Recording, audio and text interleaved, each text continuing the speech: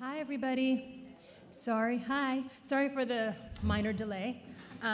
Thank you for coming. This is, it's really nice to see everybody here. I actually thought we were programmed against Michael Palin, which I was wrong about, which is good, because I didn't think anybody would come. I'd go to Michael Palin instead. But this is really nice. Thank you for coming. You're in the Flipping the Model Social Engagement Strategy session. And this is sort of an emergent field that we're going to be talking about. The documentaries have always been a very vital part of social change. But only lately have we really been thinking about strategically how documentaries and social change fit together, and how documentary filmmaking can be an essential part of social impact across a number of different issues. My name is Lina Srivastava, and I have with me two pretty amazing social impact producers, Patricia Finneran and Jennifer Macarthur.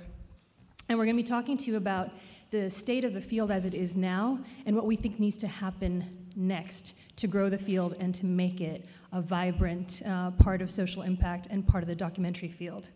I'm going to read to you the bios of these two amazing women, and then we're going to talk a little bit about definitions, okay? And then we're going to do a little presentation, each of us, about our strategy, our process, and our history and our work. And then we're going to get into the actual discussion of it. And I want you guys to interrupt. I want you to disagree. I want you to tell us your stories as well. We have enough time. And I want you to tweet about it. And the hashtag is ChefDocFest. Okay? So the woman just to my left is Patricia Finneran.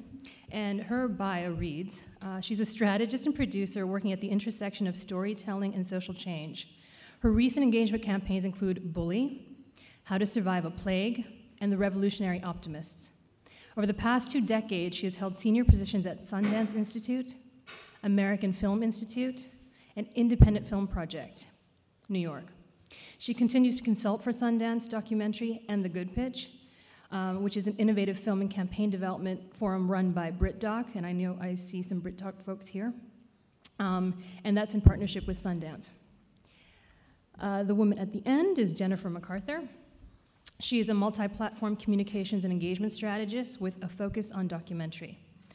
Her background spans over 15 years working in radio, film, and TV, and the web. In 2008, out of a passion for helping producers create social change, she formed Borderline Media.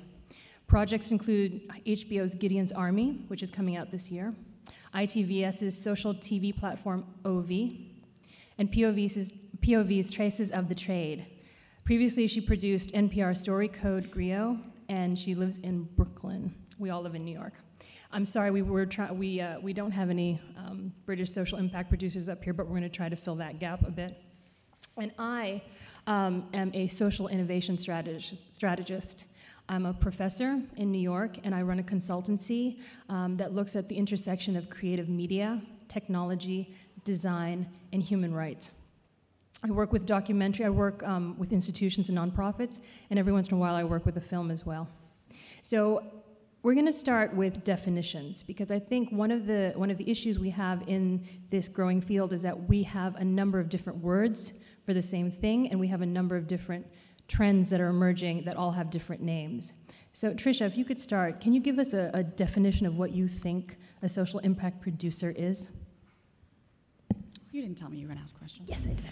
No, so I think a social impact producer is a strategist, an individual. It could be a company that works in close partnership with a filmmaker, hopefully before the film is done, a film that has a social justice angle on it, and works closely with them to determine what social change the film can create, narrow goals around that, and work with them to help define a campaign that rolls out over time using various media tools to support social change in a particular sector. So simple. Great. Jennifer, do you have anything to add to that or different from that? No, I don't. I think that's. No, I think it's fair. I think it's fair. Mm-hmm. What about outreach and engagement?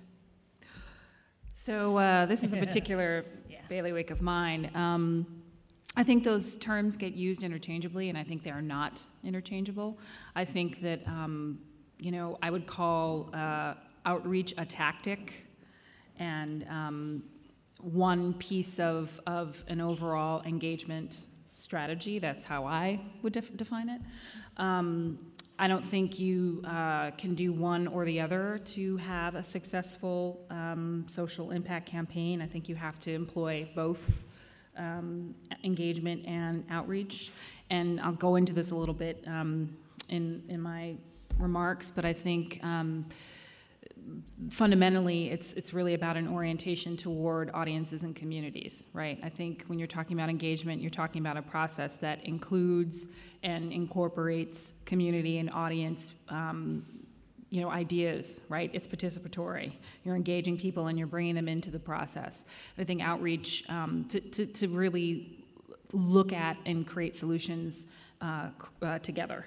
And I think outreach is really much more of can be at that point before and after the process of engagement, where you're taking content, you're taking information and you're putting it out into the world, right? And for means of educating people or trying to bring people into a process of engagement, right? So outreach is really a one-way thing that previous to our kind of new digital world, where we have this ability to actually, reach out and then listen and hear what people were saying. I think outreach was the model that really closely mirrored mass media and broadcast, because it, by definition, is a one-way thing, right? Goes out into the community, and outreach accompanies that. And I think engagement is really developed in concert with this new opening of the media space, where people can create their own media, people can respond to your media, people can work with you, and you can co-produce things using digital and the web. Tricia? I would just add that I think it's just exists along a continuum of outreach is the beginning, engagement is sort of the next step. And if you want to reach out to as many people as possible and touch as many people as possible with a campaign, a smaller number of people are going to actually engage with your work and engage with your media in a deep way. Others are going to actually become actively involved and engaged in the work that you're doing, and possibly get involved in creating actual social change, whether as volunteers, as donors, as protesters, or whatever. So I sort of think of it as you can't really engage people unless you've reached out to them. So it's really just along a continuum towards creating social change.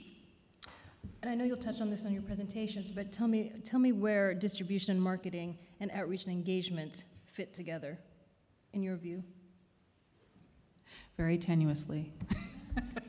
No, not always perfectly. I mean, I think it can be very difficult to, it can be very difficult for filmmakers to match up distribution and marketing with a successful engagement and outreach strategy. But I think that, ideally you want to be thinking about those things in advance of distribution, right? You want to try to work with a filmmaker and craft something where you can create, and for me, in my mind, your distribution, again, is a tactic, right? It's not the end, it's a means to an end. And if you are thinking about how you want to have the most impact with your content, you want to set up distribution that actually supports your engagement and your outreach, as opposed to the other way around, as opposed to like trying to fit your engagement and your outreach into what your distribution deal already is, right? That makes it much more difficult to have a successful social change or social impact campaign. Okay. Tricia, anything to add? I mean, I get more into this in my presentation. I guess what I would say is, for me, marketing and social change campaigns and engagement and distribution sort of market. So you're asking the difference between engagement campaigns and distribution and how they work together? Yeah, so I guess I think about, in order to get a film out in the world, you need a great marketing campaign. Mm-hmm. And that can really empower and energize their engagement campaign and vice versa. So they absolutely have to work in tandem. I think they absolutely have different goals, and you have to be clear about those goals and different financial bottom line. But they have to work together, otherwise you're sort of wasting energy, I think. Mm-hmm. Okay, so we'll get into more of the details around those questions after this. I'd love for you to, Tricia, Sure. to tell us a little bit more about your work with your presentation. In the meantime, while Tricia's setting up, I wanted to point out that right here is if all of you knew who Robert West was, who passed away last week. He was the co-founder of Working Films, and he was one of the fathers, one of the gurus of social engagement using documentary film. And his loss is actually it's really, really important to note, and to his contributions. It's important to note. We have a memorial book here that I would love for all of you to sign. It's going to go to his family at the end of the festival. And given that we're all interested in the field that he helped to build, it would be wonderful if we could send him, his family, a note from all of us. Okay, Tricia. Yeah, thanks. So I'm going to stand up, and I'm going to see if the next button actually works. Okay. I guess one thing just to start, I've been doing this work for a short amount of time. I previously worked for Sundance and for AFI. So for me, I'm really used to working for institutions that serve filmmakers, and that's what I've done for the past 15, 20 years. And so in my work doing engagement strategy, for me, it's really about partnering with filmmakers, and that's sort of how I view the work that I do now. And I've been trying to figure out what to call what I do, and I finally came up with Story Matters, because at the end of the day, for me, while I'm interested in social change, it really starts with story. So this thing's just going all over the place. It has a life of its own.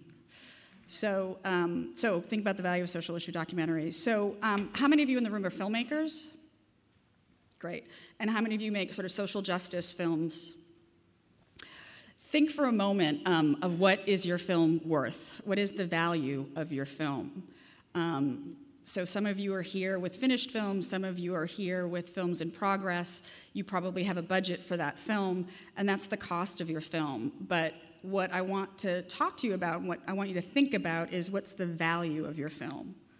And since we're going to be talking about the future of social engagement strategy, I thought I'd take a quick moment. This thing has a life of its own, I swear. To do a admittedly brief and oversimplified history of social issue documentary. So in the olden days, public media, there's all kinds of typos in here because I redid it today, but anyway, so public media is central to any democracy. And for a long time, in terms of social issue documentary, public broadcasters were the way that a society expressed its support for social issue documentary. So there's public media funding from your tax dollars that supports, whether it's the BBC or PBS or whatever it is, and a television channel came into lots of people's houses, and that's how they engaged with social issue documentaries. And hopefully they created a national conversation about issues and ideas. So it was a one-way conversation. And filmmakers got most of their money from TV and film funds, and a limited number of commissioning editors got to tell you what films you could make because they had all the money. Now, things have changed. The public broadcasting budgets went down. Technology democratized distribution and increased audience engagement. So you can get money from a lot of different places, and you can engage with people in a lot of different ways. It sort of has this weird thing where it's going on its own, guys. It stopped. Okay. And you can get your budget from a lot of different places, but often you're getting small amounts of money from a lot of different places, and it's harder actually to create your whole budget. The other thing that happened was that a couple years ago, social justice documentaries started to gain a lot of influence in the marketplace. So while you'd all been making social issue documentaries for a long time, there was a moment where it raised a lot of awareness, whether it was Michael Moore or An Inconvenient Truth. And I think when that happened, a lot of social justice organizations and nonprofits wanted to get into the documentary business, and they wanted their own inconvenient truth. The other big thing that changed is that multi-platform became the new norm. So you no longer had to just make a film. You were expected to make more than a film. You were expected to have a website, accompanying materials, and a variety of ways to reach out to your audience. So now, I think that back to this notion of value, I think that if you think about the value of your film as its power to connect with audiences and to engage audiences, to generate influence and even create social change, that's the value of your film. And the way you're going to reach audiences is by thinking about who the potential partners are and who the potential funders are that are interested in advancing social change around an issue and see a value in your film to engage that agenda. So I'm going to show you an example of a film that I worked on. That's a short film, and just a couple things about it in terms of who the partners are that are kind of important. So it is a traditional feature, documentary feature funded by ITVS. I used to work at Sundance, and we supported it through the Sundance Documentary Film Program. And they also received a bunch of money from the Bill and Melinda Gates Foundation. And the way they got that was starting with a partnership with Sundance, and then they found that the short form media was really, really valuable, the Gates Foundation. And they used it at a TED Talk, which is do you all know who TED is? Yeah. So they used it at a TED Exchange, and they found it really valuable, and they kind of kept investing in following up on this film. So this is actually the third film in a series that, again, is a feature film, and it will air on Independent Lens. And if I press next, it will start playing. Maybe, maybe not. I don't know. And Liam is going to make it play. And I'll just keep talking.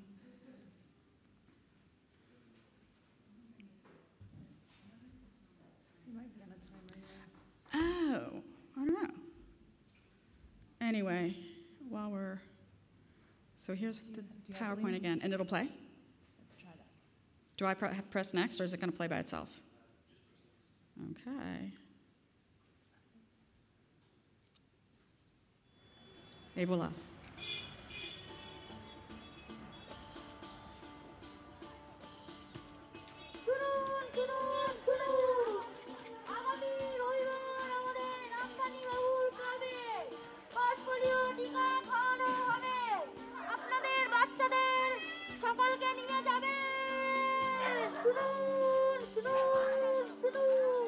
ডাকাতের মতো বুক যাদের মানে ওই সাহসটা বুক বলতে সাহসটা বোঝায় তো সুতরাং এই এলাকায় কাজ করতে গেলে কিছু সাহস দরকার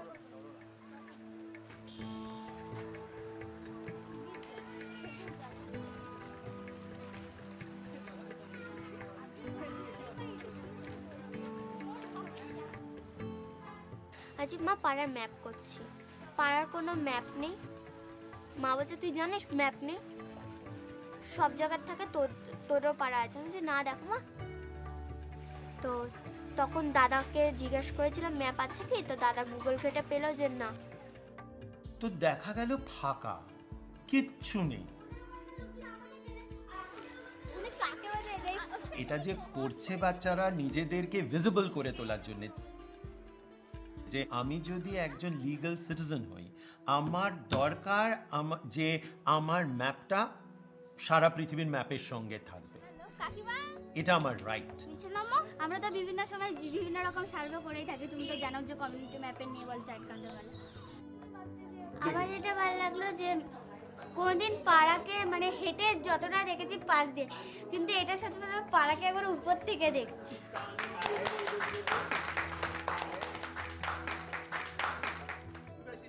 এলাকার কোনো বাড়ি নাম্বার নেই কিংবা ব্লকও নেই তো আমরা তারপর ঠিক করলাম যে আমরাও যদি এরকম পুরো এলাকাটা একটা যদি নাম্বারিং করে দিই আমাদের কাজ করতে অনেক সুবিধা হয়ে যাবে What are the things we want to add to the map? You want 100% polio, right? Yeah. But how do you do that if you don't know how many children there are? You can't, can you? So that's what we're trying to change. Okay? So you can use these phones so you can do your jobs even better. এখানে কেউ আছে যে একবারও খাইনি বা একবার খেয়েছে প্রথমে যেটা বলছি মানে আগে আমরা যদি পোলিও অ্যাওয়ারনেস করতে যেতাম তাহলে কি প্রত্যেকটা বাড়িতে যেতে হতো আমার এলাকার প্রত্যেকটা বাড়িতে যেটা সত্যি কথা বলতে যে অনেক সময় ওটা খারাপও হয়ে যেত যে এই বাড়িটা মিসিং হয়ে গেল কিংবা এই বাড়িটা হলো না আর এই মোবাইলটা একটা জিপিএস বলে একটা রেকর্ড লোকেশন আছে যেখানে ডাইরেক্ট আমি যখন ওই রেকর্ড লোকেশনটা নেব ডাইরেক্ট ইন্টারনেটে চলে যাবে এটা পোলিও ভ্যাকসিনেশন 18 জানুয়ারি কাকি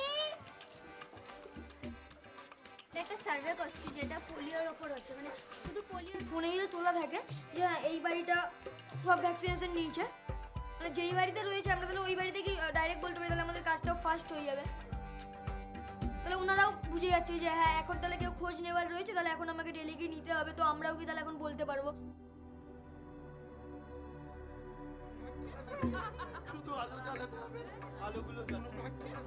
যেদিন এটা 100% দাঁড়াবে গ্রুপের খুবই ভালো লাগবে, কেননা গ্রুপ প্রচণ্ড এটা নিয়ে কাজ করেছে।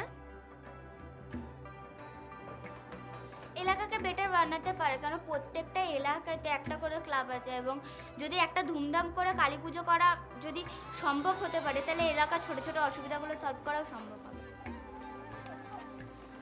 যদি একবার ঢুকে যায়, আমার যেমন ঢুকে গেছে এলাকার জন্য কিছু করব, তখন আমি করব। এবার যার মাথায় যেটা ঢুকবে সে সেটা করবে।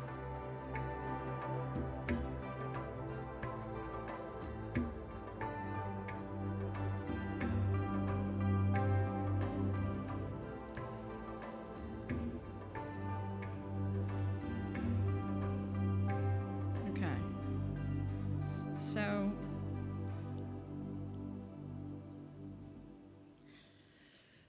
So that short film, again, is part of a feature film. And I just want to, I'm going to have like 2 minutes to go through sort of strategy and process of how I work on social engagement. But I'm going to use this film as an example and then talk about what you just saw. So what I start out with what's the issue area in which you're working. So sometimes you've already made a film and think about what issue areas it fits into in terms of, particularly as it relates to funders and partners. So this film is a global health and development film. And when we thought about our audience for social change, we wanted to get to decision makers in health and development. So early on, we wanted to get to the Gates Foundation. And the filmmakers did that.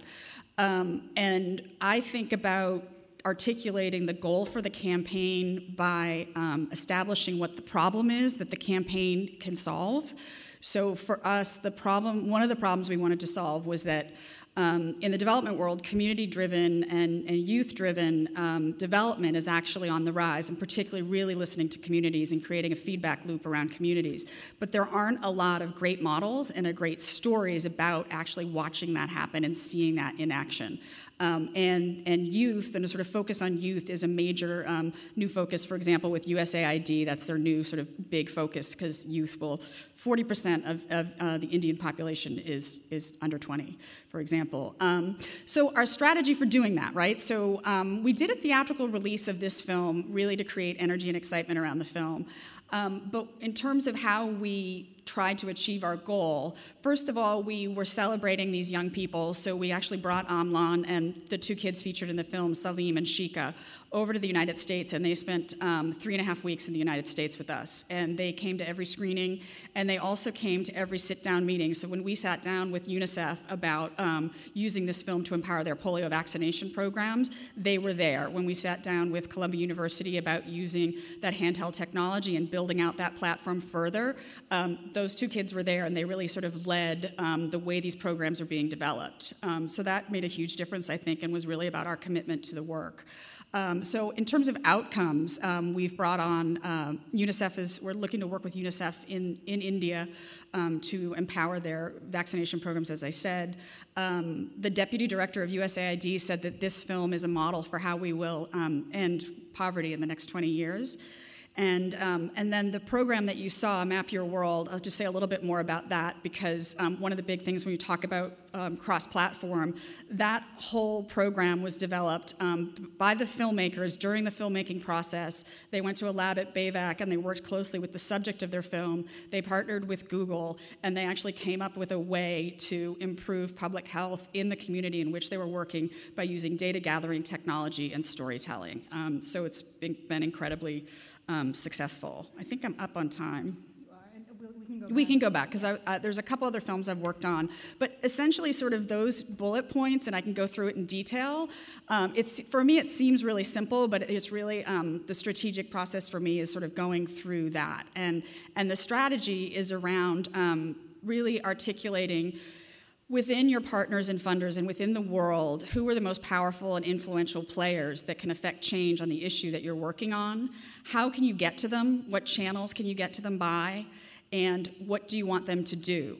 And in terms of value, I think this whole notion of value proposition is that your film is a powerful tool for those organizations to do their work and advance their work. So it has a value for them that is not financial and really can improve your connections to audience and your ability of your film to make change. So I think that's sort of my big takeaway is for filmmakers to think about your film in a different way. And it's important that you make your budget, and I also believe that a really effective campaign really helps build awareness around your film, and in the long run will probably create a more successful distribution model for you on sort of VOD and home, educational, and I can talk more about educational, but yeah. Thanks. Thank you. Jennifer, you're up.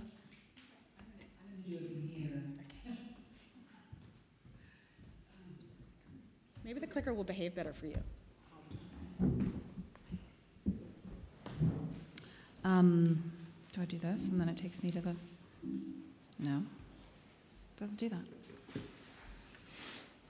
All right, so we know that this is called flipping the model, so we'll just skip. All right. So Borderline Media is the name of my company. I have, as Lina said earlier, I founded it in 2008. This is the range of work that we do. There are two other people that I work with. Brianna Heineman, who handles all the public engagement planning, so the in-person, the event planning, the opportunities for people to come together around screenings and dialogues, and then Rusil Mills, who does a lot of my web work and helps me think through new media and other kind of transmedia work. And I would say that this is sort of, if you're going to be in the space of being an impact producer or a social engagement strategist, no matter where you're coming from, whether you are someone like myself who is not a filmmaker and never produced a film, or if you are a filmmaker, or however you come to this work, I would say that these are sort of the core aspects of the buckets of what you're going to have to do. Coming up with engagement, with strategy, and fundraising, grant writing, and fundraising, just know that that is going to be, right, like a huge part of what you do. Stakeholder analysis, right, understanding this is sort of part of strategy, understanding, as she was saying, who are the people who are going to be impacted by this film? Who cares about this issue? How can you take a look and see what state they're in at the time and how the film could be used, how they can use the film with their work, and developing those partnerships, right?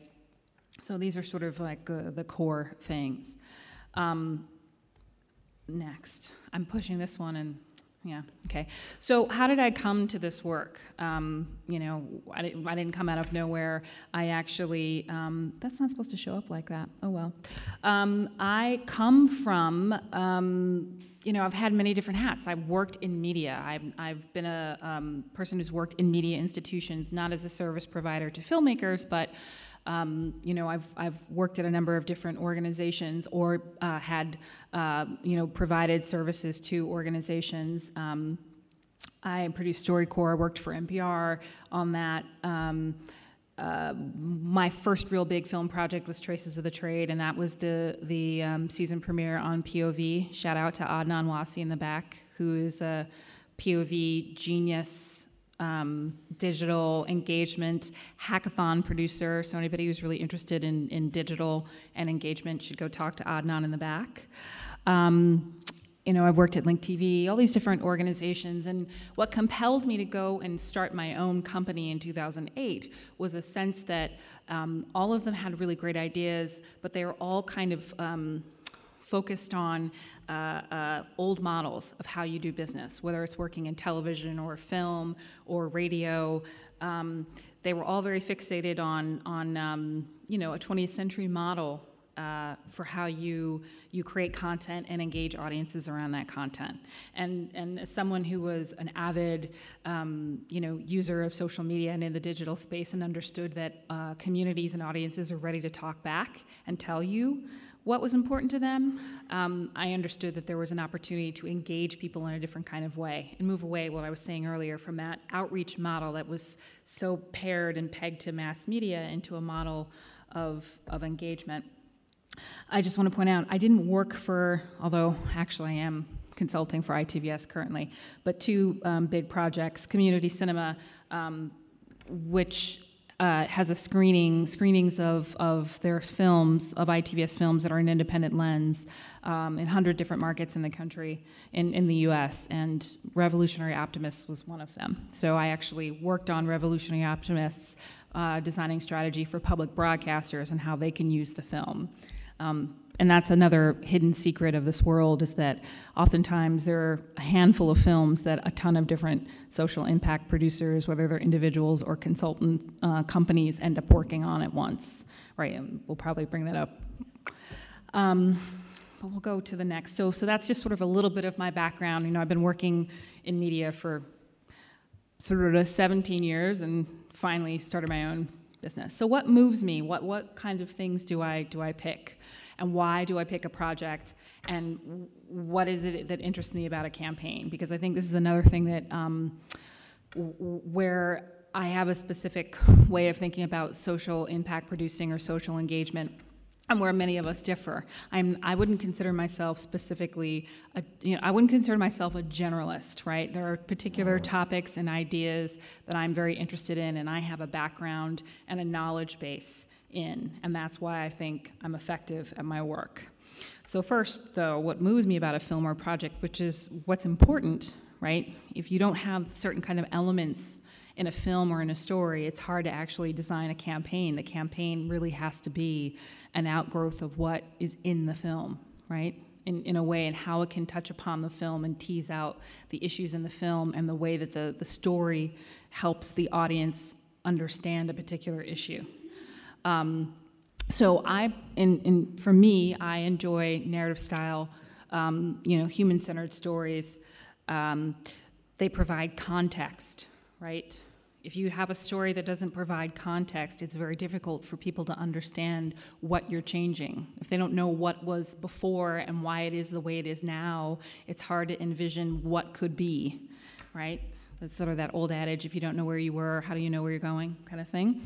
And something that complicates our understanding of people, communities, or issues, right? So a very simplified idea about a particular issue that paints a very black and white picture, when you're trying to create a campaign for social change around that, you might actually, Coney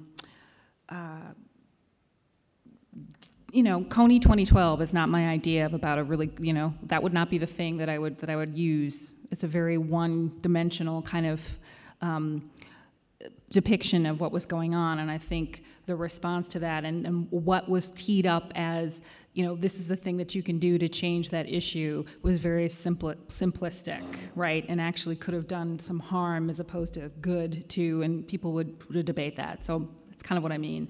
In a campaign, what interests me, dealing with issues of equity and social inclusion, community participation, digital, transmedia, and immersive elements, and particularly a way to influence or partner with public media, which is in desperate need of change. So institutional change is something that's very important to me, how our media organizations respond to the new realities of more diverse individuals and groups that are part of our communities. Next. So she mentioned this a little bit, and I'm just going to say these are sort of like the big buckets. There's a lot more to what we do, but I would say that these are sort of the main chunks of the process of designing a campaign, of campaign development. First, goal setting. What is the social change you want to accomplish, right? And also, like, what is the realistic social change that you want to accomplish, right? Your film, I'm going to say this and people are probably going to go, but your film is not going to change the world, okay? But it will if you come up with a really smart strategy, working with really smart people and people who care, you can create and affect change on particular aspects of your thorny social issue. But your film itself does not change the world.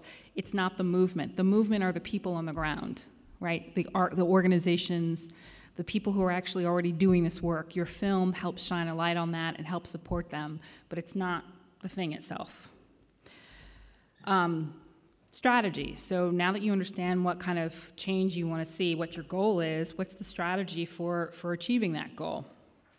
Design, right? How will you implement that strategy? How will you design an effective campaign to implement the strategy that meets the goal? And I know this probably all sounds like really simple and like duh, but you'd be surprised how many people don't go through this process. And in fact, I think we're going to talk about this a little bit later. But I think that most of our industry is focused on the execution and doesn't spend enough time on the strategy and the design, right? What's the execution? You implement the design. You're putting into place, you're doing it. You're doing the work. You've done the strategy, you've done the goal setting, you've designed it, now you're doing it. And finally, assessment. Did you meet your goal?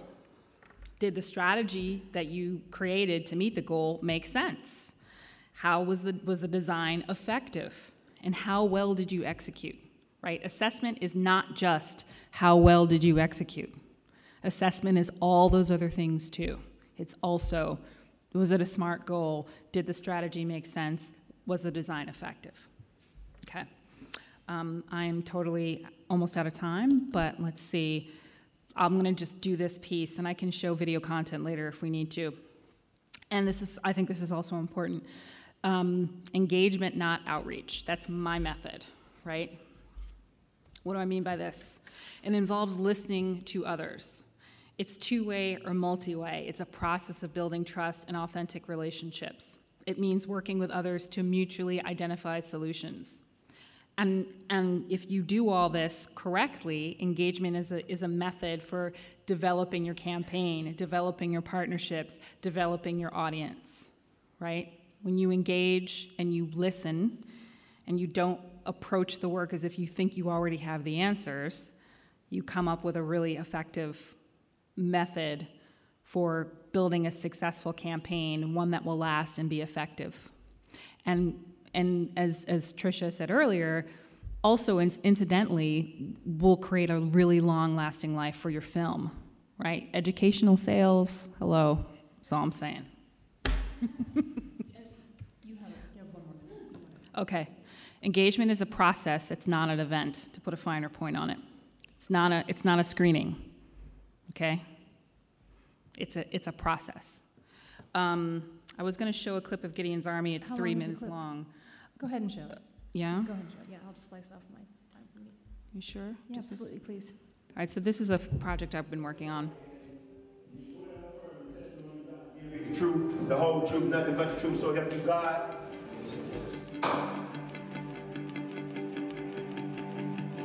When you work as a public defender, you say to somebody, oh, I'm a public defender, and then they're like, well, what does that mean? I defend people who are charged with committing crimes, and then they'll say, how can you defend those people?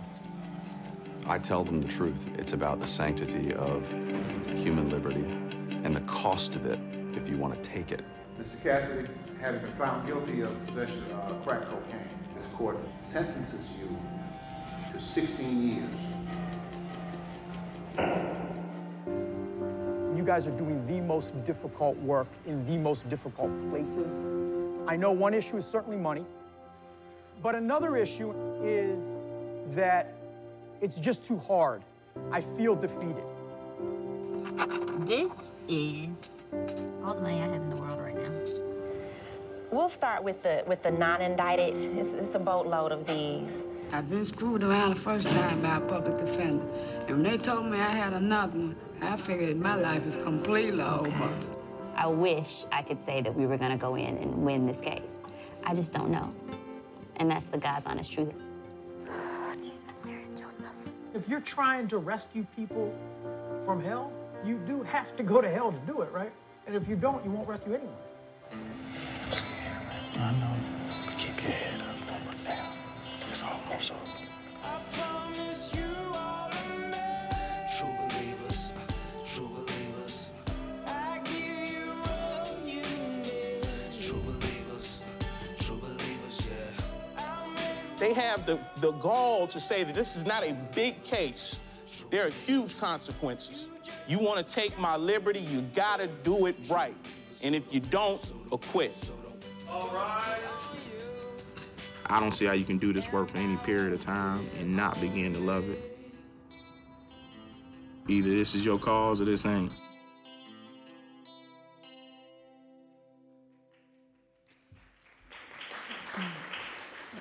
So Gideon's Army premiered at Sundance in 2013, and it's going to have a national broadcast on HBO in the U.S. It's a part of the alumni of BritDoc folks who I want to give a shout out to all up in the room, and my fellow Impact producers. Raise your hands. All right. A great group of people, and I want to just say thank you for BritDoc for everything. Since I'm in your home turf, thank you. Okay, great. So I'm slightly the odd woman out on this panel, I think, because I don't come out of media. I did not work in the media field, and I kind of still don't, I guess. I just use media. I come out of law and human rights activism and global development, and that's where I come from. And then I also sort of discovered design thinking and transmedia. And combining those things, I came into the media field. Now, so I am a strategic planner by trade. So when I think about using media to create social impact, just like these women do, I think about strategy. That's sort of the first thing I think of. And it's, it didn't work quite. There's something happened to my slide, so I apologize. When I put these up on slide share, this will be right. So this is the equation, quote unquote, the equation that I use. It's not a linear process by any means, but it's sort of the way I think about how change happens when you use media or any kind of engagement assets, okay? You start with awareness. And historically in the media field, as Tricia was going through, I almost called you Patricia, as Tricia was going through sort of the history of documentary and social issue, we always used to think about raising awareness. Like outreach is about raising awareness. If you would ask anybody, what's your film going to do? It's going to raise awareness of the problem. This isn't enough, right? It's really about trying to get to some kind of change. So you have to start with awareness, and that's where outreach comes in. But then you get to engagement, which is what both Tricia and Jennifer have talked about. Now, when I think about engagement, it's the work that we in the media field are doing when we're creating content, we're creating story. So anyway, so in the actual slide, those two arrows that go up and down, they go up and down over and above engagement, not over action, okay? So that's a little bit of a difference. So when you're thinking about engagement, the work that I do in my strategy, I'm actually in that little arrow between engagement and action. I'm trying to figure out how you get from engagement, using story, working with your audiences, partners, and communities to actual action, right? That will then lead to change. And I'm thinking about community building, right? Using media. So I'm looking at every movement. I work on campaigns, on social issue campaigns, and I'm looking at what you need to build and sustain communities that are dedicated to a particular field of change, right? You're looking for a cohesive narrative. You're looking for shared goals. You're looking for a common identity, looking for collaborative action, and then you're looking for stewardship. You have to steward these platforms, right? You can't just build it and they will come. They're not going to come. You have to keep asking them to come in. Right? So every movement, campaign, and community needs more than this, but these are sort of the essentials that I'm thinking about through media.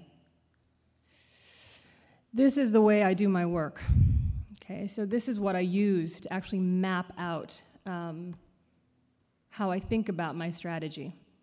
The first thing I ask, it's at that upper right quadrant. It says it's a change statement. What are we trying to change? That's the first question I ask. It's not what is my story, but what are we trying to change? So this is kind of an activist model, right? So this is, and I built this particularly for transmedia, but it works for single platform as well. What are we trying to change? And then you go through all of this. It's built on this model. It's a business model canvas.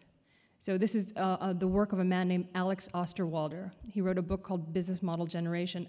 Amazing book for any kind of sort of campaign, business, company, strategy, anything you want to build. You can use this one page to map it out. So I did this with his permission and use it. And I use this with clients and with my own projects. And then for transmedia projects in particular, I use something called a user journey map. This is also building your strategy. It is basically looking at how you are using every single piece of content you have, your communities, your distribution channels, and mapping them every single call to action that you're going to ask of your partners, your audiences, and your communities, and you map it out. So when I think about, the reason I titled this panel Flipping the Models, because I'm thinking about the way that we do our work right now, right? Which is, as Jennifer said, execution first, strategy second. And I'd like to see that change, right? Because I'm looking at how you develop your strategies, just like they've been doing, and to great effect, right? How you develop your strategies alongside the film development and production. Like, how do you do this? How do you put that first? Not first, but together, not after you have a finished product. So I'm looking at social impact in your calls to action. I'm looking at cross-platform design, and I'm looking at audience engagement, even before the film is done. So I worked on a film project called Inocente. It was the Academy Award winner this year for short doc.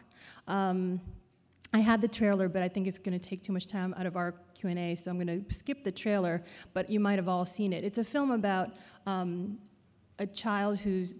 young woman who's about 14 or 15 who is homeless, and child homelessness in the United States is a huge problem right now. 1 in 50 children is homeless in the United States, which is a shame to us. She's also undocumented, and she's an artist, and she finds a nonprofit that sort of fosters her art and creates a sense of security and a sense of place. So this film, it's really, really beautiful, and what we did was we started working on the social impact strategy during production, right? I started talking to them before this film used to be a story about 3 different people, and it became a film about 1 person. I was working with them even before that. And then we sort of mapped out with, the Fledgling Fund supported my work with them.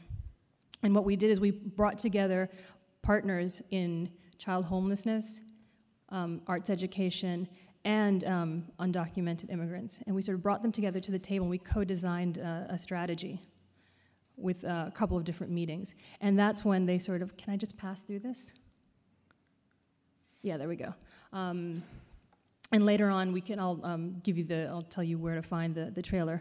But sort of, they've now given, we built the strategy, I guess, about 6 or 7 months before the film was released.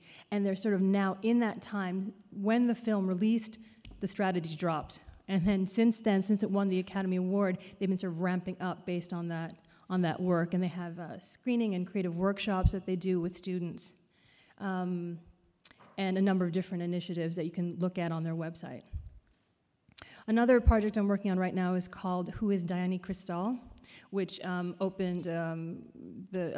on Sundance 2013.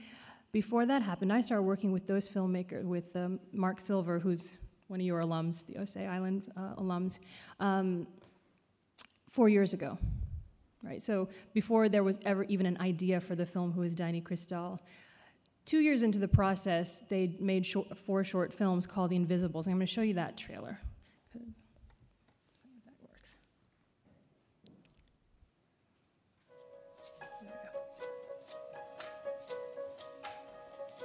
Es gente que tiene una meta muy clara, pero que siento que si nosotros estuviéramos en esa situación, siento que hubiéramos renunciado hace rato. Me contagio de su fuerza y de sus ganas de seguir adelante. Algunos que van de sus países porque quieren encontrar un mejor futuro, pero en vez de encontrar un mejor futuro, encuentra uno cosas que no espera uno encontrar.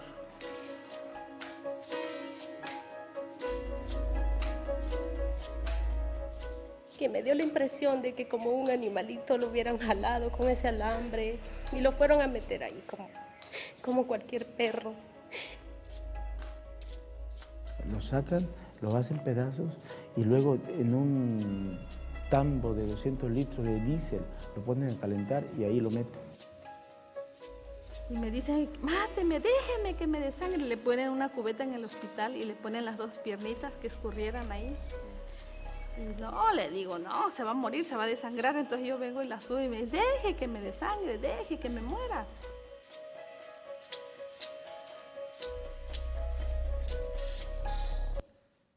So that's not coming soon, obviously. It was out a long time ago. But you can actually see those, all 4 films there, ranging between 5 minutes and 7 minutes on the Amnesty International YouTube channel. So that was a precursor, as part of the transmedia platform for this film, who is Dani Cristal. And we mapped out the strategy for the social impact campaign and the transmedia campaign a year and a half ago. So the film, well, 2 years ago now, and the film sort of debuted half a year ago at Sundance and is going to be released sometimes in this fall. But we're sort of ready to go. As soon as the film is out, we're ready to sort of roll out the social impact campaign, which is looking at immigration reform in our country, which is pretty timely. We lucked out, but it's timely. And the right not to migrate, which is looking at economic sustainability in Central America, and safe passage through Mexico. The film itself is about one man who was found dead on our side of the border in Arizona, who's undocumented and unidentified, but is ultimately identifiable. Most migrants are never identified. So that's what we're sort of mapping out. But we did this beforehand. So just a little bit more about my strategy. I look at community-centered participation for social impact. I'm looking at a move beyond awareness, as I said, and I'm looking at platforms that are culturally appropriate. I can't tell you how many people ask me, should I build an iPad app? Or, how can I create this X platform? Instead of really thinking about what is the story and what's the impact that we're trying to get, and then letting the platforms flow from that. Or looking to build an iPad app for a population that doesn't have access to the device, things like that. And then I'm also looking at, this is a model that I built, it's an assessment model that I built a long time ago, but then released publicly when Kony 2012 came out, because I was a little bit more than a little disturbed by that project. And we're looking at, every time we assess how we're releasing a media-based, a story-based project that is single platform or transmedia that has a social impact element to it, we're looking at 3 things: respect, relevance, and resonance, making sure that all the work is respectful of a community that's being portrayed, that is relevant to their needs and is resonant with their culture. And then the other 2 things I'm looking at, and I won't go into this right now because it's a larger question, but it does go into how we build our strategies. I'm looking at intentionality. It's sort of like, how are we being proactive about tying our stories and our social impact together? How are we creating rigor around that? And also agility. And the reason I'm saying agility is because I do think that we have to shorten up some of our production time and strategy time on documentary. I think that there is an argument to be made that long-form storytelling requires a great deal of thought and creativity, but in a fast-moving world like this, social issue documentaries, when we're looking at issues, we have to be a little faster, because we're going to miss the boat. A friend of mine on Facebook has been documenting the Turkish protests, and he will make a short film and release it, and within hours it's no longer relevant, to a certain extent. As a collection it is, but when he's sort of trying to tell people what's going on, and that's a very extreme example, but I'd love to see documentary sort of mirror some of that. And I think there are a lot of people who disagree with me on that, but I'd love to talk about that. And then let's just talk a little bit about financing models. This is how we currently finance, right? We're looking at documentary and social engagement campaigns, and these are the people who are financing this stuff. We get corporate sponsorships, audience funding and crowdsource production to a certain extent, like the Iron Sky model, philanthropic funding, which is probably the biggest in the world of social issue films. They are the biggest players to a certain extent, right? Income revenue models, to a lesser extent in social impact, and then venture capital and private equity, which if you're building technology, that's a whole other issue. But the thing is, this is kind of small, but the thing is that, again, when you're thinking about flipping the model, it feels like we need to flip the model of funding, right? Social action, cross-platform, audience engagement needs funding earlier in the process, not after execution of the product.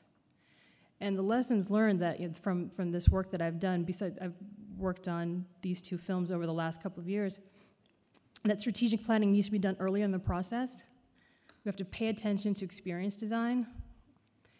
We have to build strong cross-sector teams. Impact planning and measurement are a specialized skill. It's not everybody can do it, and asking filmmakers to do it, I think, is a lot. And then not every social issue documentary actually has to be an activist movie, right? Some of them can be, it's not about raising awareness, but some of them can be about shifting perception and sort of working along those lines. So if you want to contact me, you can find me here. I want to get into a little bit more of a discussion about the model, right? The current industry model, if you will. I don't know if we're an industry or even a field, because it seems that we're a small group of people so far. But in your estimation, Jennifer and Tricia, who's doing this work right now? Who does it? Is it, beyond three of us and people in this room, who else is doing this work of social engagement between documentary and social impact? I think individual filmmakers are. Okay. So there are amazing filmmakers like Paco Dionís and Pam Yates, who made Granito and who originally made When the Mountain Trembles. So Granito is an extraordinary film about Guatemala and has actually truly affected the world in terms of the footage that Pam Yates shot many years ago of the dictator in Guatemala. So there's lots of people using documentary to create social justice, and films that are journalistic can add to can create social justice by raising awareness about something we didn't know before. I think that individual I hope that I don't think everybody's going to have enough money to hire a strategist to come on. I guess my hope and the way sort of I thought about this and the other half of my presentation that I didn't show you was just really breaking it down in a process for you. And I think we each have slightly different processes, but I think what's valuable is for filmmakers to understand that process and understand how to link it to their distribution so that you can maximize both your distribution and your impact and not impede it. Do you think this should be a specialized skill? I mean, I know that filmmakers are doing it, and not every project can hire a strategist, but is there an argument to be made that there should be a strategist assigned to every sort of social impact project? I think so. I mean, Trish, this is where Tricia and I disagree, but I think disagreement is healthy. And I still love her, and she still loves me, I think. From my vantage point, I would say yes. I think it is important to have a strategist. I think sometimes filmmakers are too close to their films, right? One.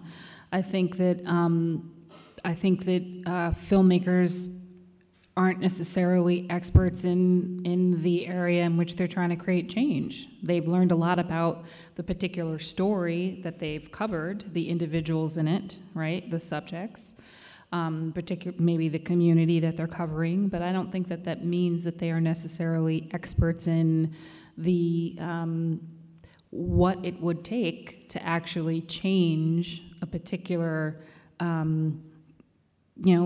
to change the circumstances, to create meaningful social change around the larger issue area that they're covering. I think sometimes we make choices and we think, oh, if we just do this one thing, if we change this one piece, then that's going to have a really big impact on the overall issue. And I don't think that that's true. I think you do, but then alternatively, I also think that filmmakers can also bring in issue area experts, right? So that is sort of the point. You're supposed to also, I'm not an expert on every single aspect of criminal justice, but the sort of the underlying forces that create the disparity in our criminal justice system, I think I'm very knowledgeable about, right? So I bring in the issue areas that can help me understand the field better as part of a brain trust. That was going to be my next slide, showing you this pictures of all this people that we brought together in a brain trust.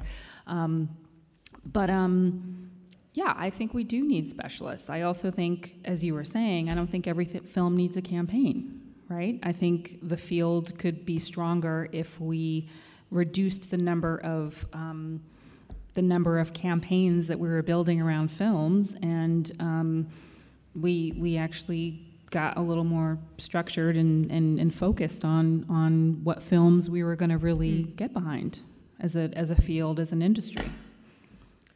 Do you have a response? Fight.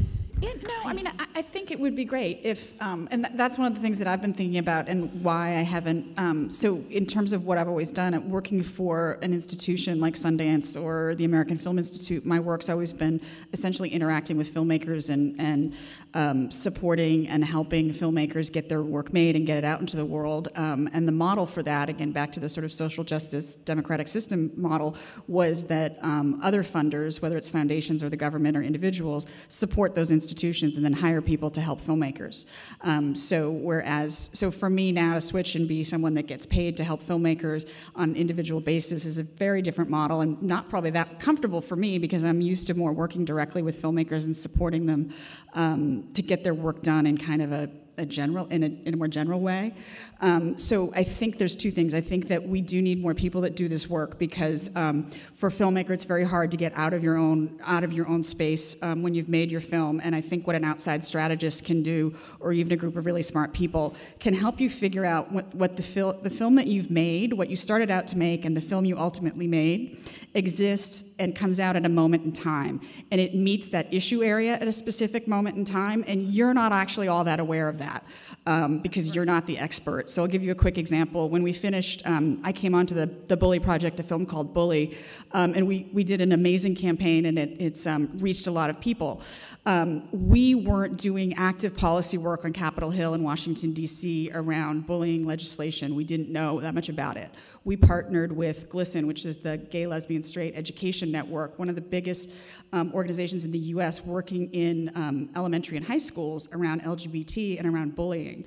We partnered with them. I had a relationship with somebody in the White House Office of Public Engagement, and they'd seen the film and they liked it. So we partnered and showed that film at the White House at the moment and did a media event at the moment that the White House got behind supporting that piece of legislation.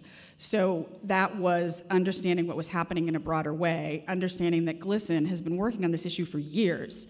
And this film that had come out and had a huge media moment because of a lot of things, including the sort of marketing genius of Harvey Weinstein, that created a kind of moment that we were able to grab onto, and the film fueled that.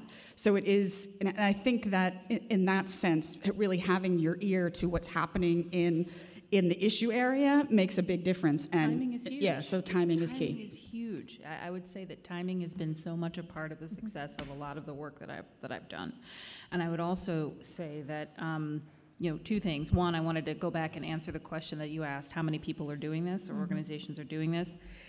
If you mean to meeting the threshold of what we've worked out here, I don't think there are that many. The people in this room, working films, active voice to some degree, right?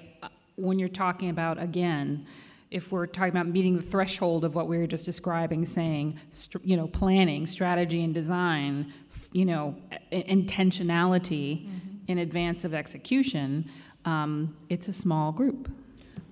I would just add one thing, though. I think that what BritDoc's doing and Sundance does in partnership with BritDoc at the Good Pitch is really important because it's a public event that draws in nonprofit partners, NGOs, organizations, philanthropists into a public event, invites them into the space that social issue documentaries are already working in.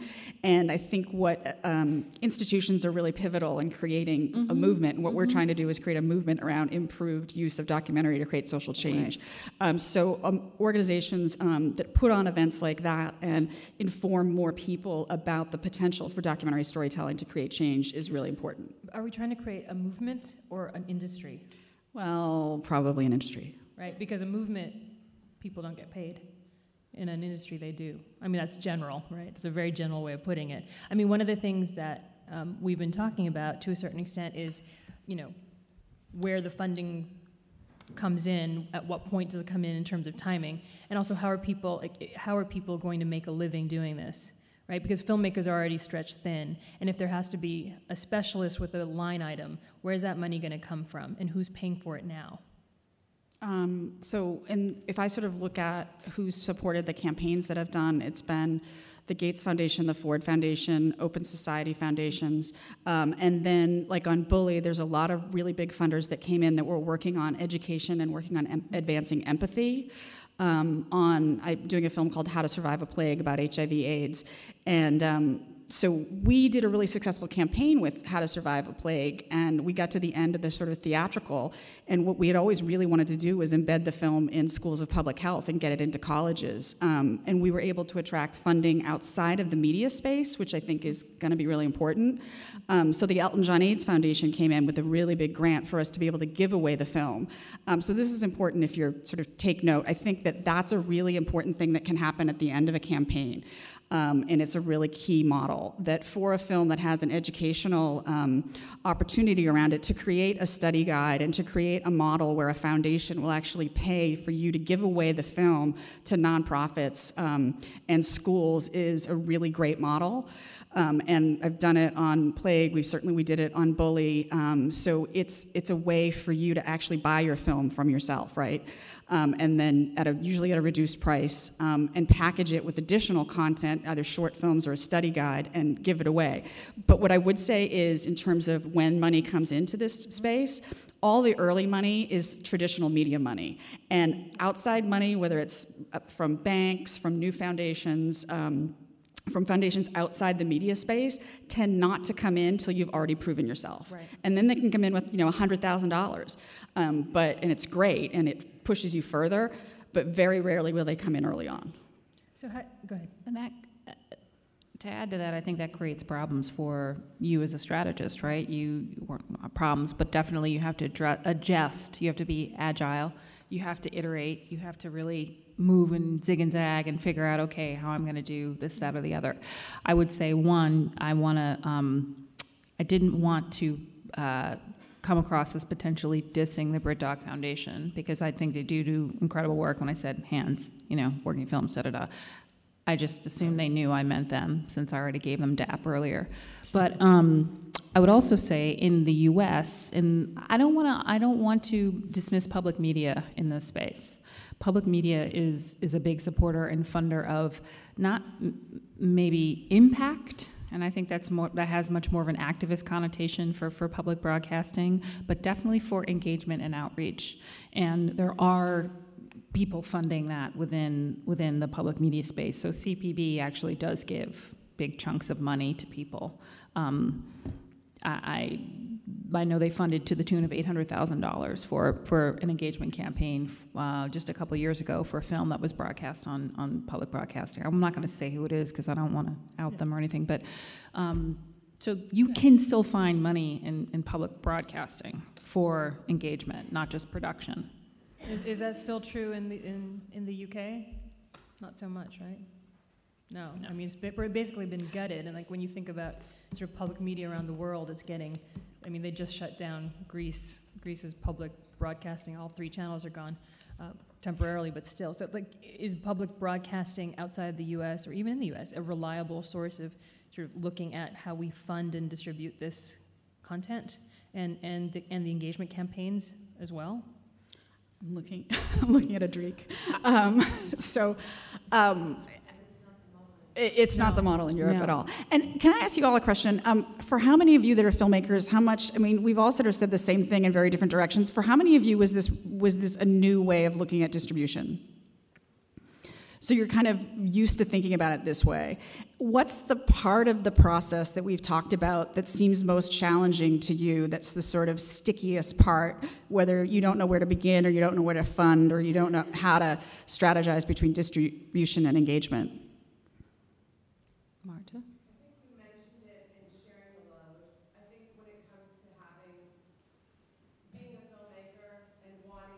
Hold on, can you pause a second? We need the mic because we're recording. Oh, yeah, no problem. Start that again? Sorry. Hello. I think you mentioned it, and it's sharing the load as a filmmaker, wanting to, have the film be used as a tool to create change. I think, okay, I need someone else to do this. Yeah. And I think Mona and I were just talking about it outside. we can only do so much. And, in docs, you're pretty much wearing every single hat. So, I don't know as much as I need to know about LGBT issues when it comes to children, and that's the doc that I made. So there are people like GLSEN and GSAs around the country in America that have been doing it for years, but I need someone who can do that, can be that liaison, who can create that. And I know that, Fledgling Fund was very incredible in giving money to, what was it, the Invisibles? Is that what you mentioned? They've supported both projects, actually. But that time period of going through the grant writing and getting that money, and like you said, I can't even tell you how many different grants I've written in my short period of filmmaking. And the time-consuming aspect of that is very difficult, and you don't want to keep begging people to do things for nothing. But it seems like if there can be, I don't know, some type of grant just for a strategist would be amazing. Like, can we Yes, all, it would be. Because we I think it would be amazing too. Because obviously we're all here because we want that to happen and we want to be involved, but really, like, when it comes down to the dollar and the cents of it and the time period, it needs to happen quick. And that, to me, is the most challenging aspect. You just stole my call to action. I was going to actually end with a call to action from all of us, but that's mine. Mine is sort of an R&D fund, right? So looking at when you have a documentary project that is going to lend itself to an actual impact campaign, an activist campaign, that there is a sort of a research and development fund that pays for strategy work and also experience design work. Sort of looking at development, being agile with that. Yeah. I have a question for the audience. In terms of how much you think it costs to run one of these campaigns, I'm just curious, ballpark figures. What do you think? From what we've described here, how much do you think this would cost to run a year and a half?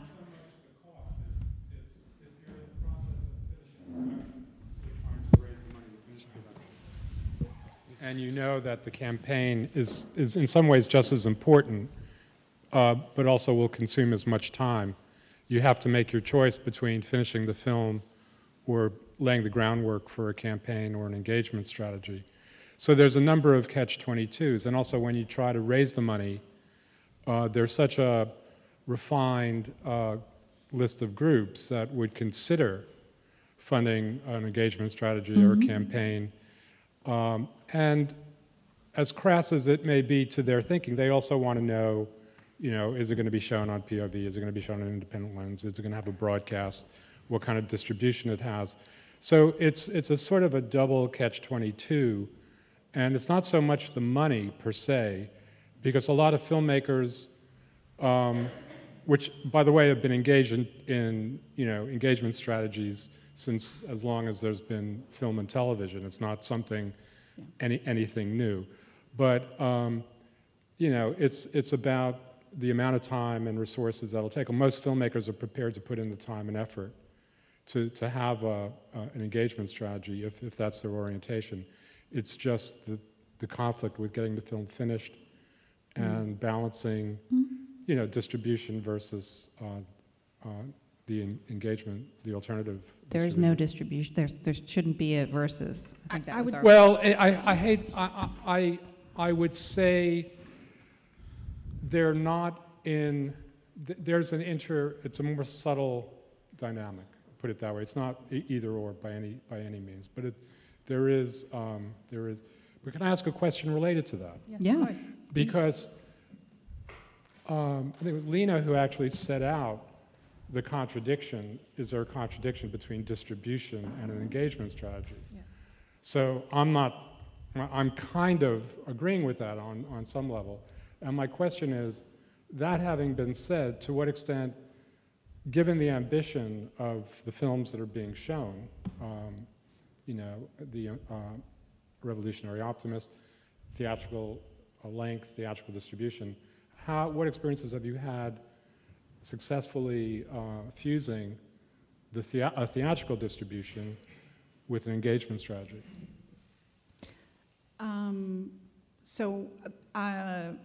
I would say for me it's been I've worked on 3 projects in this space directly. The Bully Project was released by the Weinstein Company, and so we were doing the campaign in tandem with them. And what I would say is it ended up being hugely beneficial. We were able to negotiate that the Weinstein Company built the original website. On the other hand, when we created this thing called the Million Kids, where we wanted 1 million kids to see the movie for free, they were like, "What are you thinking?" And God love him, Lee Hirsch, the director, and the work that they've done. Now 1.8 million kids have seen that movie for free. And that had to do with negotiating with the distributor to allow us to show the movie for half price in movie theaters. So it was a negotiation process. With IFC Films on How to Survive a Plague, every week, the weekly distribution meetings that the filmmakers had with the distributor as we were rolling into the fall, I was at every single one of those meetings, and we actually worked hand in glove together on that. So it also depends. I think of the 3 of us, I think I work more in like a space around social issue marketing and less around social change, as social change is a long-term goal. I like the part of doing marketing of a social issue documentary. For me, it's really fun. But other people are more interested more exclusively in the social justice space, so it depends.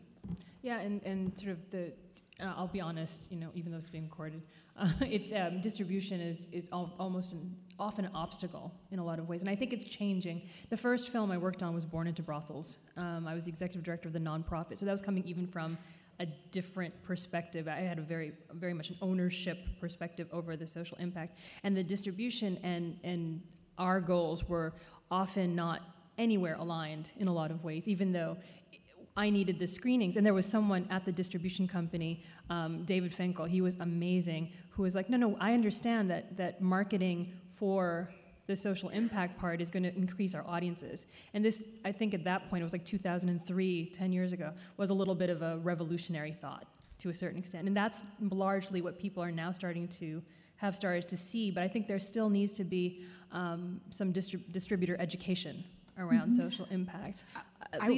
Can I add one thing? The other thing that I would add is in terms of institutions that are doing this and resources for filmmakers ongoing, the Sundance Institute Documentary Film Program is working a lot and now has outreach and engagement grants, and the Sundance Artist Services Program is really supportive of working in this space. And then finally, just another shout out to Robert West in terms of the work of people making this available. Working Films regularly does strategy processes over the phone with filmmakers just as a startup, and they used to do that. And God willing, they'll continue to do that work. So ideally, I think that if there were strategists available for kind of short-term consulting, I think that would make a big difference for filmmakers to help them think through their process. Yeah. I don't think you can have, just to say, you can distribute without having an engagement strategy, but you can't have an engagement strategy without distribution, right? So I mean, I'm a little bit different from both of them in that I feel like, and being someone who's actually worked in licensing and distribution and for broadcasters, I don't think that they're mutually exclusive, and I think that you can actually figure it out, but it just takes time. And I'm not saying she doesn't think that or she doesn't think that. I'm just saying that I should have been clear. I don't mean not distribution, because there are many ways of distributing your content. I meant traditional distributors who take on that role. Yeah. So that's what I was saying. You have a question back there? Yeah. Yeah, I think this Mark G, the guy from Channel 4 here today was, I think his name's Mark. Adam, I'm so sorry. He's not. He was talking about, I think quite properly, about this idea of an exit strategy. And I've been working on actually a project for many years. It's called Green Heroes, and there's about 12 half hours now, and it started out, though, very much as a social engagement strategy piece. And so most of what you're discussing was sort of in the budget in the first place, but that's very quickly gets sort of picked off, right?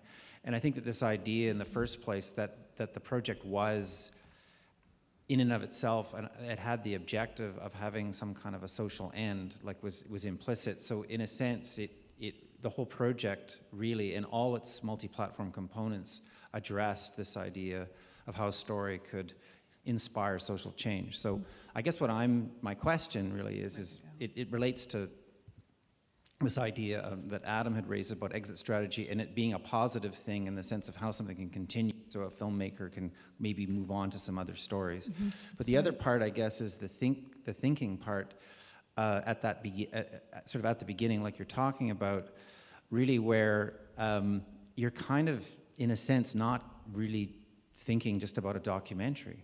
I mean, that's really the point. I mean, it really is how the media can be used on these different platforms. And of course, one piece that could be very important is the documentary. So how do you kind of start opening up that process of thinking when, in fact, when the director of the documentary, in a sense, becomes just part of a team, right? And it really becomes the idea, what you're really describing is that the team needs to be larger sooner. Otherwise, the impact that you're actually looking for isn't going to be there. And furthermore, the success of the project, i.e. all these accolades, are probably more likely if the strategy and the strategist is on board at the beginning. Right? Yeah. Is that, I don't know if, I hope I asked a question there. If I hear your question, I mean, my sense is that directors and filmmakers who are making these kinds of films are very interested in making the social impact, but are being asked to do too much, right? And so they would love to be part of it, a larger team. I don't think that there's necessarily this sort of auteur mentality when it comes to making these films and these projects, saying, I'm going to take charge of everything. Some do, but I think largely if you're in this to make a difference. You know who I'm talking about. No, I'm just kidding.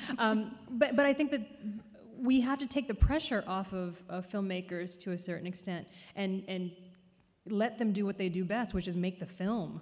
You know, make that part of the campaign, make that part of the project. And obviously the campaign is going to be, there's a small point, the film and its social impact campaign relating to a larger campaign is a smaller point.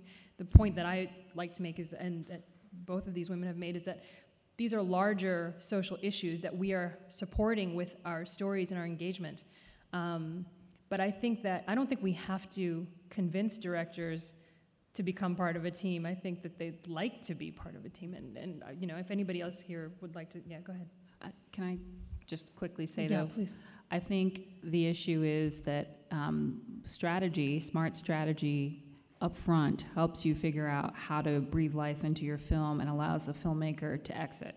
And that if you create the right kinds of, if you do the right stakeholder analysis and you understand who cares about this issue and who can use this film, and you develop the right distribution mechanisms and structures, it becomes, it kind of moves on its own, right, after a certain point in time, that you hand it over to someone else who's really invested, right, and you've built that relationship with them over the process of the initial release of your film. Now look at somebody like Byron Hurt and his film Hip Hop Beyond Beats and Rhymes, which came out 7 years ago and is still being shown and used and bought via institutional sales through the educational distributor, and people are still using it as a tool for dialogue and change. So, you know, that is what smart strategy does. If you don't have that up front and the filmmaker isn't with you on that, you lose out on the opportunity as a filmmaker to sell your film over the long term. I think we have time for one last question, quickly, sorry. Right there, right here. I'm meeting filmmakers that just want to tell their story. And literally, there is a problem, yes, but I want to tell the story. But I'm also meeting people that want to do activism. Isn't it time we start a dating site where you can find the people that are engaged? Because I also meet people that want to be engaged in stuff, but they don't know what, or they are interested in a certain topic. I'm meeting academics that are into the area that I'm working with and want to get engaged. So I just found there's a way to create a site right now where we could actually meet each other, because I think the filmmakers should continue to make the good stories. You could just do a sector on LinkedIn. Yeah, we should do a LinkedIn or, you know, yeah, absolutely. Yeah, but it's really kind of like a thing, because there are people that want to do these campaigns and that want to get engaged, but they don't really know, I don't know how to make a film, and everybody thinks right now that should be something they're not. And I think it's really important to take it back to we should be what we are, instead of looking at all the other stuff and focus our energy onto that instead. Yeah. So should we? Let's do it. Yeah. Adnan, let's do it.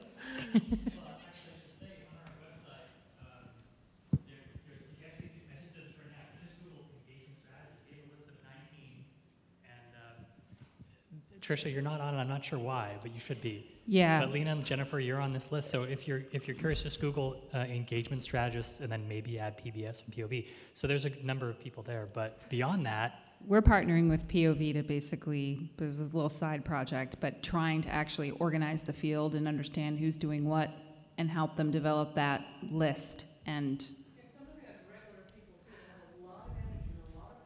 right. Yeah, absolutely. But I think, can I just add on top of that? I mean, if you're interested, talk to these three ladies up there, talk to me, because we're organized. We're trying to organize this. Yeah. So. Yeah, so we will have a dating site for you soon. I think, unfortunately, are we out of time? We're out of time, right? So just very quickly, give me one last sort of, I said what my call to action is. What is your call to action, Tricia, to the field? I think that the really big funders who aren't in the room but might be listening, I think it's worth investing in training and free consulting services for documentary filmmakers around creating engagement strategies to save filmmakers time and impart information and more forums like this where people are sharing information. So the degree to which we can be transparent and the degree to which the field can support individual producers in their process, I think is really important. Great. Jennifer?